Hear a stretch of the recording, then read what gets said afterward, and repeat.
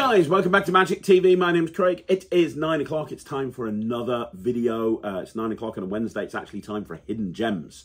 Now, Hidden Gems is one of my favorite video series of Magic TV.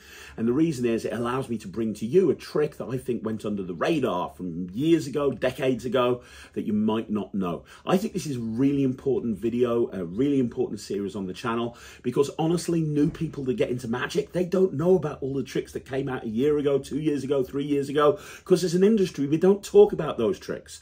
We talk about the older tricks, the newer tricks, and the latest thing that's coming out, not about the stuff that came out 5, 10 years ago. And what we do on this video, series, is I talk about some tricks that have gone from years ago that you might not be aware of. And today, I'm going to be talking about Rick Lax. Now, here's the thing.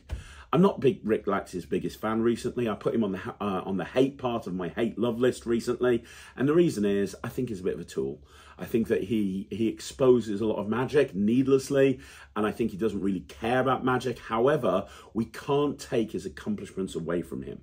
And the simple fact is, his time at Penguin Magic, he created and produced and released so much amazing magic. I've talked about Tornado on this channel before, one of my favorite tricks of all time. And a lot of stuff that he brings out is really super commercial. And this is no exception. This is called A Card That Matters by Rick Lax. Now, I'm going to let you see a performance of this before I do anything else. Let's have a look at The Card That Matters by Rick Lax. So I've got an envelope here, Sarah.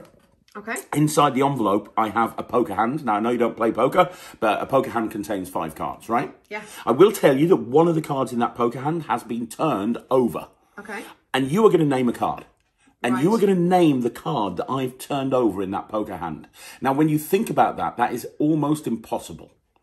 And I've done this to many, many people, and nobody has even come close. But I know that you're going to come as close as anyone can get, Sarah. I know that. So I'm going to snap my fingers when I do. What I'd like you to do is name any card in the pack, any one of the 52. Do that right now. Queen of Hearts. Do you want to change your mind, or are you happy? No, that's fine. Now, do you remember I said that I had 5 cards and it was a poker hand? And do you remember I said that there was 1 card turned over? Look, there it is, the Queen of Hearts. Card, I told you there was 1 card turned over. You named any card and it's the Queen of Hearts. But I just so you know that I knew without a shadow of a doubt that you would pick the Queen of Hearts. I made it so that that one is the only one with a red back. Okay, so what is A Card That Matters? Well, you just saw the performance, right? It's basically, in essence, a brainwave built into an envelope. Now, you know what? I've done Brainwave, I've done Invisible Deck for years, and I love it, and there's no problem with it at all. The Brainwave deck is a perennial classic. So is the Invisible Deck. However, you do occasionally get magicians saying, oh, what happens if somebody thinks that you've just turned the card over, or whatever the case may be. The really nice thing about A Card That Matters is that you're apparently just taking a small packet of cards out of an envelope that's on the table. And what Rick has done is, through a clever use of routining and gimmicks and wordplay and a little bit of sleight of hand, he's been able to, in essence, have you pick any card and show that that card was the only one reversed in a small packet of cards on the table.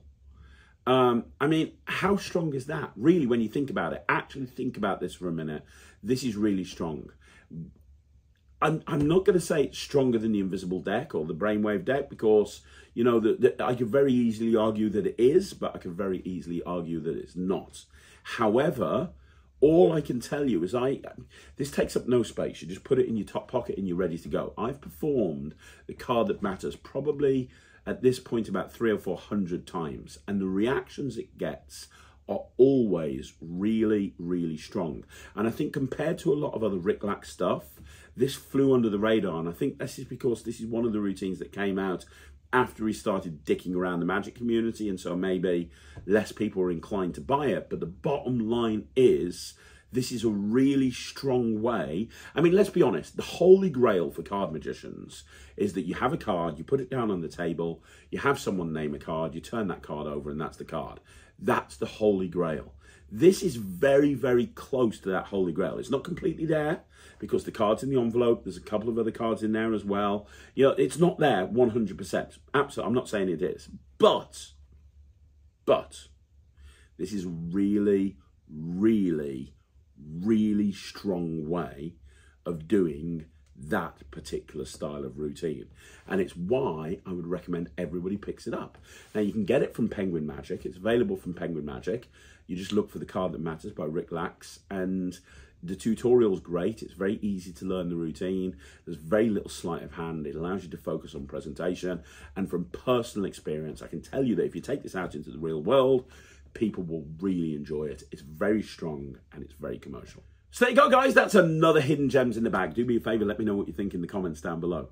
Now, you want to see more videos like this, like the video, subscribe to the channel, leave a comment down below. I'm going to be back again tomorrow with another video, so you want to look out for that.